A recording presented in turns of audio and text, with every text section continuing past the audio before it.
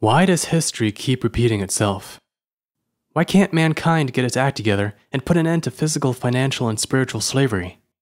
Maybe it's because every attempted solution has failed to address some very fundamental human weaknesses. Until these critical flaws are overcome, change will remain superficial as the old problems keep resurfacing. The first weakness is that our perception is limited to only the 5 physical senses. In being unable to see anything beyond the material universe, we are lured into emulating its ways, into acting like animals or machines even though at the core we are spirit. It also blinds us from seeing our occult enemies and the non-physical control structures and energies that they employ. Like an iceberg, most of the Matrix control system is hidden from view. For that reason, humans are like puppets being pulled by invisible strings. Sooner or later, mankind must develop clairvoyant powers. Through proper esoteric training, it will become possible to perform miraculous healing, remote viewing, psychic self-defense, perception and removal of etheric parasites, precognition, telekinesis, probability influencing, telepathy, and quick detection of agent saboteurs. Imagine how significantly this would level the playing field.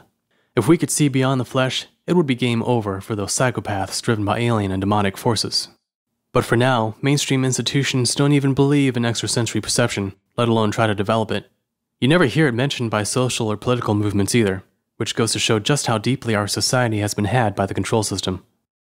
Our second weakness stems from science staying firmly in the realm of physical matter, physical energy, 3D space, and linear time. This holds back the necessary revolutions in technology that would overcome scarcity and environmental destruction. Our primitive technology also makes Earth physically defenseless against alien forces, giving them the strategic upper hand. Therefore, we must move towards a higher type of science that makes use of energies and principles still unexplored by the orthodox. Examples include scalar physics and demiurgic technology, which employs zero-point energy, longitudinal electromagnetic waves, force-free gauge potentials, and etheric energy to accomplish the seemingly impossible. They would allow for free energy, anti-gravity, invisibility, and time travel. Without such technology, the human race will continue being preoccupied with physical survival, competition over dwindling resources, and dependence on the few who control these resources. Our third weakness is ego, the mental parasite that keeps us emotionally invested in the Matrix. It is a foreign installation grafted upon the soul through genetic imprinting and social conditioning. Ego functions as a mortal personality worn by spirit in order to operate smoothly within the Matrix, though at the risk of getting lost within it. When spirit, the core of our being, over-identifies with ego, it takes on its weaknesses and forgets its own purpose. The rider then becomes the horse and can be easily led by the reins.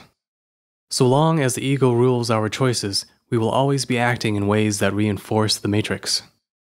We must overcome the tyranny of the ego and establish a personal connection with the spirit, with the higher self. This can be done by recognizing what stems from the ego, what stems from the higher self, and through discipline and introspection always following the higher. Through consistent identification with the higher, it grows in influence over the lower. It becomes more firmly anchored within us until igniting like a star into full manifestation.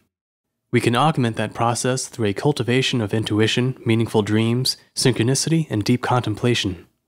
We can increase the clarity of the connection by nurturing noble feelings such as compassion, beauty, understanding, love, and empathy. Without a connection to spirit, we remain wanderers without compasses and lamps without fire, lost in the darkness as so many currently are. The fourth weakness is ignorance, stupidity, and naivete, which keep us from making informed decisions. Deception succeeds only when invited in by lack of awareness. Mankind's problem is not so much the forces who seek to control it, but the scourge of public ignorance that sustains and regenerates these forces. Therefore, we must increase awareness through a combination of study, observation, experience, contemplation, and most of all, revelation. This requires a deep love for truth and learning. We must train our intellects without compromise and become very familiar with logical fallacies and the spiritual warfare strategies used against us. The intellect is not something to throw away in favor of the heart. Rather, both should be developed in parallel and brought to perfection. The more informed we are, the smarter our decisions. And the smarter our decisions, the better our future. And the fifth weakness is humanity's unquestioned faith in consensus reality. Consensus reality is the way that mainstream society perceives the world, the way it works, what every individual must do to survive in it, what is permissible, and what is impossible. It is the map drawn by the Matrix to chart our course through life. We are taught to assume that the rules and limitations of the many apply to us without exception. We must disentangle ourselves from consensus reality. This will only happen when we begin living by the principles of a secret divine reality that exists around and within us. Which jurisdiction you enter depends on where you are positioned on the sliding scale between ego and the higher divine self.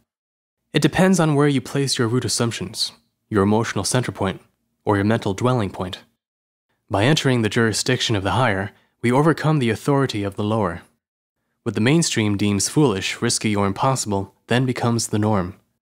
Anomalies and miracles become the new reality. The only way to beat a rigged game is to play by a different set of rules. These unquestioned vulnerabilities all stem from the same fundamental problem, that of spirit being overcome by the darkness of the material universe. The transcendence we seek is not about escape and avoidance. It is about the mastery of the higher over the lower. The real solutions are rooted in the above, whereas the weaknesses arise from below.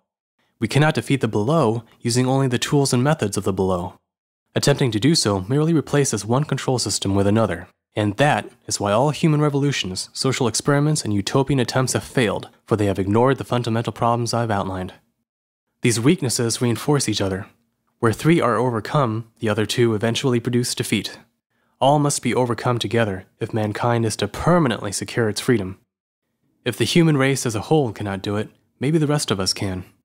We shall accomplish it through the mastery of spirit over the mind and mind over matter.